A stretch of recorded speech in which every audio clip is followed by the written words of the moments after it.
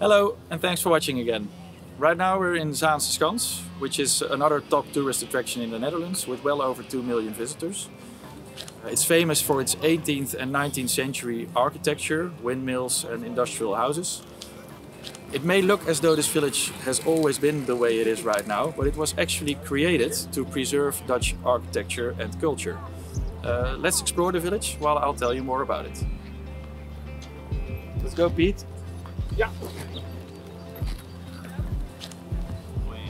It was architect Jaap Schipper who in 1961 came up with the idea to create a neighborhood with 18th century old wooden houses.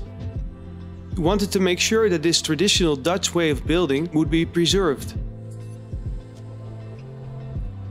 From 1961 till 1993, many houses and mills were relocated to the Zaanse Schans and restored.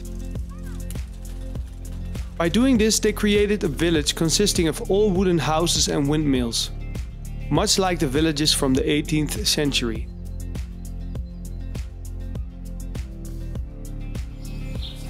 One of the cool things about Zaanse Schans is that the houses are actually still inhabited by people. So it's not like we're in a museum, there are families really living here.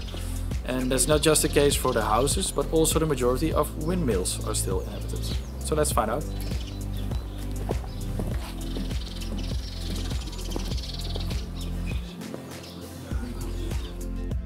The Dutch used windmills for many purposes.